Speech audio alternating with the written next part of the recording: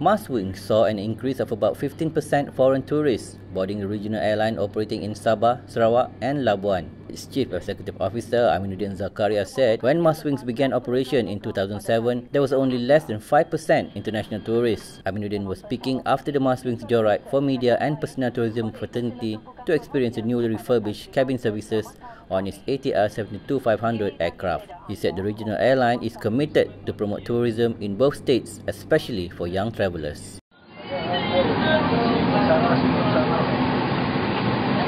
Hari itu saya reporter dengan fotografer.